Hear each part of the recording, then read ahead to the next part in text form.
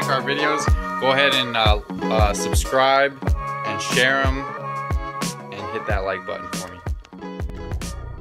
Hey everybody, it's Matt with Everywhere Auto Repair. Today we're out here with a Nissan Sentra 2015, I believe. So what's going on with this is that it's got a catalyst, an inefficient catalyst code, a P0420, which indicates that the catalytic converter is not working right.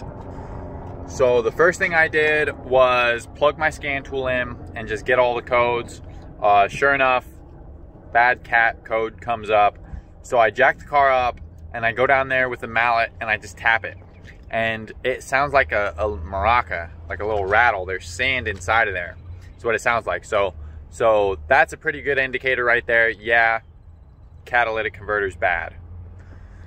But that's not the end of the story, okay? Because we have to figure out why the cat went bad. The reason a catalytic converter is going to go bad is because of unburnt fuel getting into the system. So the first thing that I'm going to do is, the first thing that I did was take a spark plug out.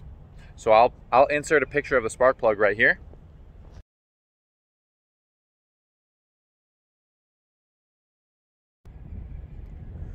So the original call was, hey, can you fix my catalytic converter? Oh, this is how it went.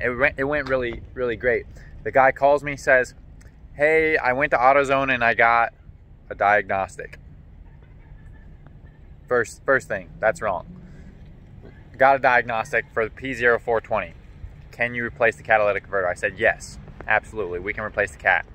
So we schedule something for me to replace the cat, give the guy a quote and all that. The guy calls me back a couple minutes later and says, hey, you know, I just found out that it might not be the catalytic converter, that it could be other stuff. How much do you charge to figure it out? I said, that's the right question. How much do I charge to diagnose is the right question, not can I change your catalytic converter? So that's how I came to the, so I jacked it up. I can hear the you know, whatever that stuff is inside of the cat. So the cat's bad. But the guy wants to pass emissions. He doesn't care about the catalytic converter actually working or not. So I told him, hey, you know, let's just change the spark plugs. Because we know that you need spark plugs. You know, we can just look at them and see that they're messed up. The code comes and goes anyways. So let's just hold off on replacing the cat. And let's see if we can just get this thing to run, get the car to run a little bit better, you know, burn fuel a little bit more efficiently with some new spark plugs, and we'll see what happens. So today, I'm gonna show you how to replace the spark plugs. All right, the first thing we're gonna do is get this cover off. Let me zoom you out a little bit so you can see things better. So just yank up on it, okay? Yanked up on that side. Yank up on that side. And you see there's these things right here.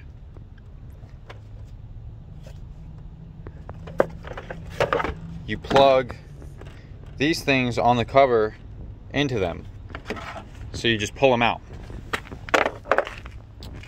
Now the next thing we're gonna do is to get this first spark plug out, we've got this little hose in the way. So I take my needle nose, get this little clamp, and then just back it off. And then I'll twist this guy a little bit, and then it comes right off. Now I'm gonna take a little screwdriver, or in this case, I'll take my little needle nose, and I'm gonna push on this, and I'll hear the plastic click a little bit. Maybe we can hear it on the camera. You hear that? So I can't do this while I hold the camera, but I'm gonna reach in with my left hand, and while it's loose, I'm gonna pull it off. So I've got the electrical connector off, and now I've got a 10 mil right here. So I'm gonna reach down there with an extension and a socket down here, and I'm gonna spin it off. I got the 10 mil out, And now I'm just gonna give it a little wiggle, and this one actually came out really easy right now. So pull that out. Now,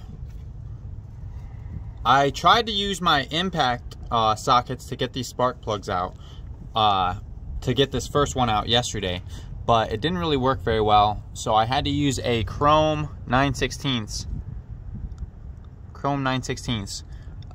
with this here wobble extension. So I broke the first spark plug loose with that there ratchet, and now I'm spinning it free right now. If you got a power tool, this is like the perfect time for a power tool. Now I'm gonna take my magnet, stick it down in there, blow. On this spark plug right here, this hose is in the way of the coil coming out. So we're gonna come in again with some needle nose, back this little clamp off, and then I'm just gonna take my hand and I'm gonna twist. Oh, two ends of the same hose. So take this hose off before you do spark plugs. So now I'm putting my spark plugs back in. Make sure you gap everything to 0.9. And then as far as tightening stuff down, well, tight is tight enough, but basically, you see there's, let me see, there's a little crush washer right there.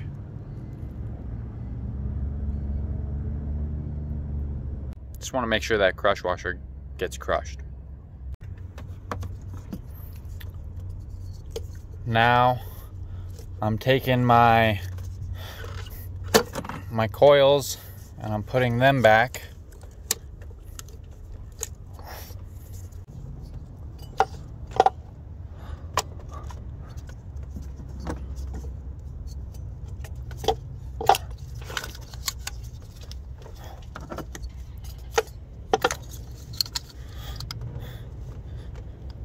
Now we're gonna take our little screws like that. I'm just gonna start each one. I'm gonna start each one by hand because I don't want anything to cross thread.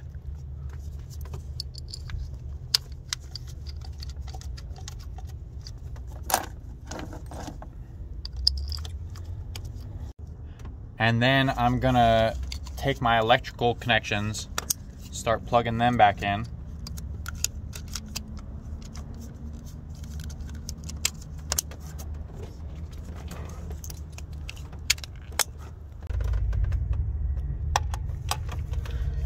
So I'm tightening those little 10 mils by hand, and then I'm gonna take my ratchet and I'm just gonna barely tighten them on there. It doesn't have to be very tight at all.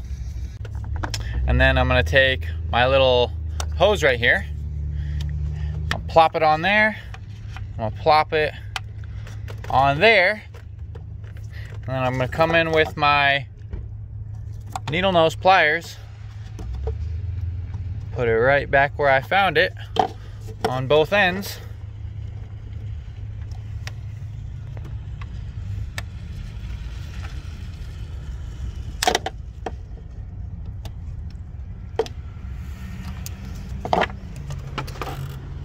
Get all my stuff off of the customer's car. Pick up these spark plugs. A lot of times customers will want to see their old parts. So you can see right here, all I used for this whole job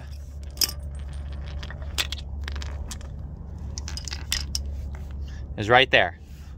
A screwdriver, a 9/16 chrome socket, a 10 mil socket, needle nose pliers, a 6-inch wobble extension, and a flex head ratchet.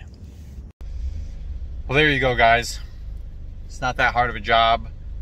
Just take your time, don't drop anything, and don't strip anything out, okay? You don't have to go all gorilla on these spark plugs and on the little tiny bolts, okay? If this video helped you, go ahead and hit that like button. If you could go ahead and subscribe. If you have any questions or any video ideas, go ahead and leave a comment down below. Keep an eye on the hill, guys.